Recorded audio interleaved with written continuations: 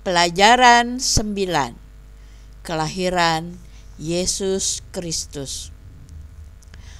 Kaisar Agustus mengumumkan semua warganya untuk melakukan sensus atau pencatatan di kota asalnya masing-masing.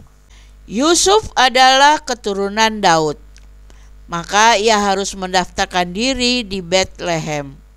Dari Nazaret, Yusuf membawa Bunda Maria yang sedang hamil ke Betlehem dengan naik keledai. Ketika sampai di Betlehem, mereka tidak mendapatkan penginapan. Semua sudah penuh.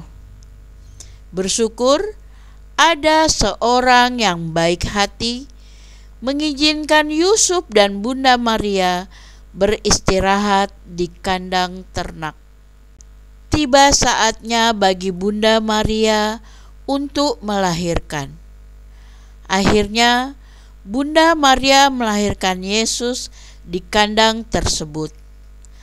Bayi Yesus dibungkus kain lampin dan dibaringkan di palungan, tempat makanan ternak.